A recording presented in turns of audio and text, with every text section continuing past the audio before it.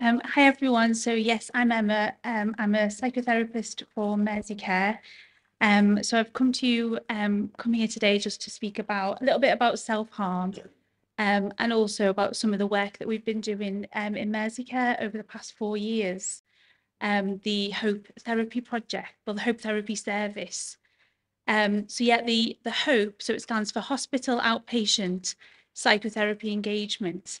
And it's a service that we set up in A&E for people that attend with self-harm or overdose, to offer rapid access to therapy.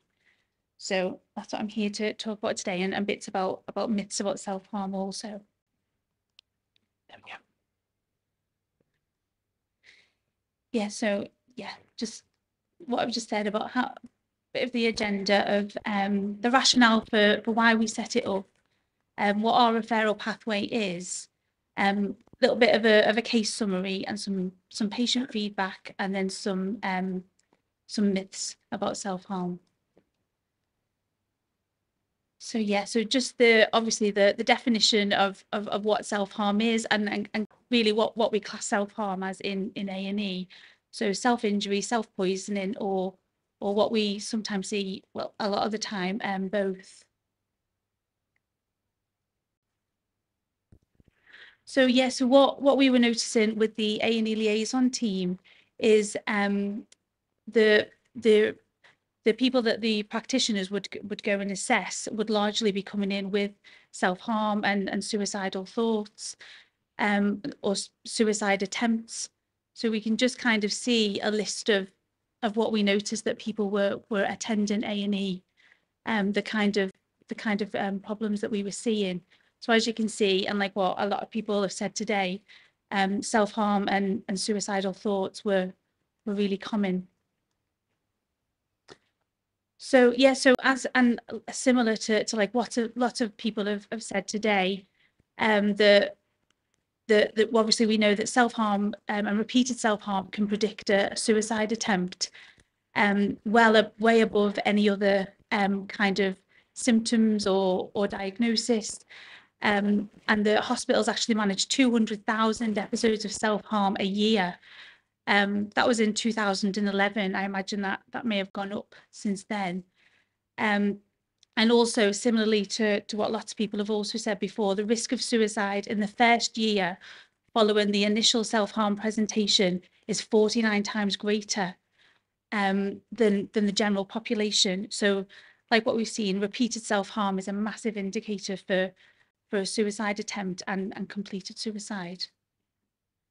So also what we were noticing as well is that obviously, like what we said, that a huge amount of people who the practitioners were assessing would engage in self-harm, suicide attempts. But what we would also notice is the same people would be assessed, they'd be sent back on their way, but then they'd reattend in a month, 2 months, 3 months. And we were just kind of wondering what's actually happening. A lot of people were just sent back to their GP. Obviously, GPs are very limited in the time that they can give people. So then sometimes they'd be referred to IAPT, but then like lots of people I'm sure are aware, they might be told that if they're self-harming, or if they're still self-harming during therapy, they might be too complex for therapy. So there was there wasn't really anything in the middle. So it was done initially as a pilot study at the Royal to just to try and offer therapy to people within the first 2 weeks of them attending A&E with self-harm. And the idea was that kind of the rapid access. So contacting people within 2 days and seeing people within 2 weeks for a first therapy session. And then that would be 4 sessions of therapy, follow a 4-week gap, and then a follow-up session. So this is just kind of the referral pathway that we had. So people would attend A&E, be seen often medically, then referred to the mental health liaison team. They would do the assessment, and then if the person who'd attended had self-harmed or attempted overdose, we changed it to within the last 6 to 12 months, because we didn't kind of want it to be, oh, if you'd self-harmed, you'd get therapy within 2 weeks, but because you haven't, so we broadened it to about within the last 12 months. Then a referral will be made to myself, I would screen the referral. There wasn't really a lot of people who didn't get accepted because the liaison team were great in identifying who would be suitable. They'd be contacted within 2 days and seen, as I say, within 2 weeks for their first therapy session. And then, yeah, the follow-up session afterwards. So yeah, so the therapeutic model that I did, so it was psychodynamic interpersonal therapy mixed with CAT, because I'm a CAT therapist. So yeah, so patients would come in, the majority of the session would be brief psychodynamic work, but everybody that engaged would get what we call a CAT map. So kind of a map of their problems, of what their core painful feelings are, where we think they came from. So that's where the psychodynamic work would come in. What kinds of things happen just before self-harm. And obviously we would never kind of say that people have to want to stop self-harming. That was never like a condition of people being accepted. And often people would self-harm in between sessions, and that was spoken about and worked with in the therapy. So yes, so I delivered my first therapy session in May 2018, and up to now, so it's, I suppose, more than that from March, I think over 350 patients kind of came through, had their introductory session, 4 sessions, and then follow up. And what we noticed is before the Hope service, there was about a 30%, 30 to 40% reattendance with A&E after first presentation with self-harm. And then when we look back at the figure, it'd gone down to less than 10%. And as Leslie said, patients were referred back to the GP, sometimes ASA, which is an organisation we have in Liverpool for rape and sexual assault, but never really escalated to CMHTs or other therapies. It wasn't kind of this is a quick therapy before the real therapy starts or anything. This was the intervention in itself. And that's just kind of an idea of a lady that I worked with. So she was admitted with an overdose late June, seen and assessed by the liaison team, referred to myself, first session of therapy, so 4 days after she took her overdose, clinically significant improvement, and then she went back to work. So I think what we're kind of, I suppose, demonstrating with this is that a lot of the time there's a myth that if people are self-harming or they're in a crisis, therapy won't work or we can't do therapy. But what we're seeing at the Hope Therapy Service is that wasn't true. And then this is just some feedback that we got from patients where they were really shocked.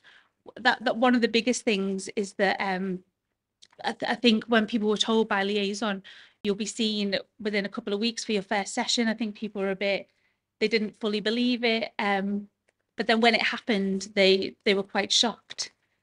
So yeah, and I think it was the rapidness of it, really, of that being contacted quickly while the crisis was often still happening, and also having their first session when the crisis was still ongoing also was really beneficial. And yeah, just so I was asked as well just to mention a few myths about self-harm. And so before working in the Hope Therapy Service, I used to work in a severe personality disorder unit down south. So I've always kind of worked with self-harm and crisis and risky behaviours. So for the past 15 years, so I've heard so many myths, but these are the ones that kind of stick out the most. That, like what we've mentioned before, similar to suicide, that talking about self-harm increases somebody's risk of self-harming. And I think that the figures from Hope show that it doesn't, and even having therapy when somebody's self-harming, what we found in our services, it wasn't harmful. It was helpful. It's similar to what we hear quite a lot. People are too complex for therapy, attention seeking or a cry for help. Also as well, we would sometimes get referrals from medical staff in A&E saying we've got somebody in who's suicidal, but then when we'd actually see the person, they wasn't suicidal at all, they'd self-harmed, but they'd never had thoughts to end their life. And I suppose it's just around the education that maybe people who don't work in the mental health field and in the area of self-harm, they maybe don't distinguish between the two. And sadly, this is what we've actually witnessed also in A&E. Staff saying that withholding empathy and compassion can sometimes deter people from reattending. So if they're kind and nice and comforting, then worrying that people will come back. So we've kind of done a lot of education around that. Probably the opposite would be true. So yeah, that was just I suppose a whistle-stop tour of the Hope Therapy service and what we did.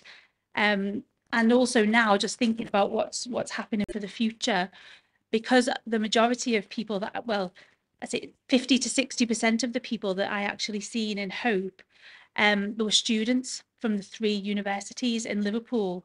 So when we collected that data over a couple of years and fed that back to both Merseycare and Liverpool University, we've now got something called the UCOPE service, which is University Community Outpatient Psychotherapy. So the idea is that people don't have to now attend, students don't have to attend A&E to be seen quickly for therapy. They can go to their mental health advisors and get sent to therapists within the uni. And then we've also just finished a project called the COPES project, which is where GPs now, if they have patients on their caseload who are engaging in self-harm, they can also refer to a short course of therapy. And the idea is it's short, but it's quick within a couple of weeks of being referred. And then I think in the future as well, there's going to be a project scope project of trying to get this into schools also to offer people rapid access to psychotherapy who are self-harming. But most of the people that I've ever worked with, that they've started self-harming at a young age, teenagers, occasionally in like 20s and 30s, but more often than not, high school level or sometimes younger. So yeah, that's the work that we're continuing to do. I hope that was helpful.